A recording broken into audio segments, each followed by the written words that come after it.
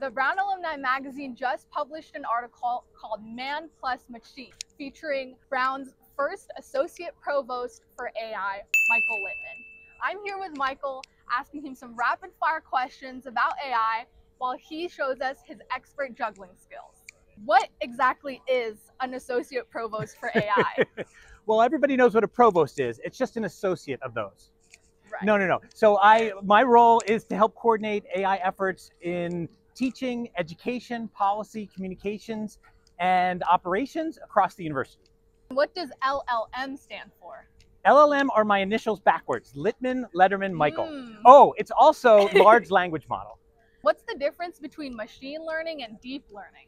Deep learning is a kind of machine learning that really focuses on neural networks that have many, many layers. What does it mean for AI to be open source? It means that the programs and potentially the training data is all exposed and known to all the people who have access to the system. What's your #1 tip on what people can do to protect themselves on the internet in the age of AI? Don't be stupid. Do you think AI robots could take over the world? Not very well. Microsoft recently pledged to give $4 billion to AI education. Do you think professors should ban AI in classrooms? No, we need to be finding ways of incorporating AI into our work and into our classrooms that benefit people. Speaking of classrooms, could you describe your teaching style in 3 words? Engage students creatively. What is your go-to for AI science and tech news?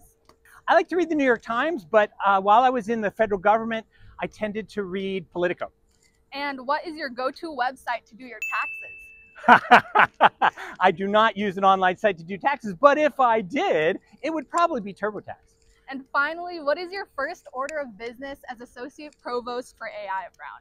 To let people know what we're doing across the campus and to start really focusing in on generating some guidance for how we can be using AI chatbots successfully in the classroom.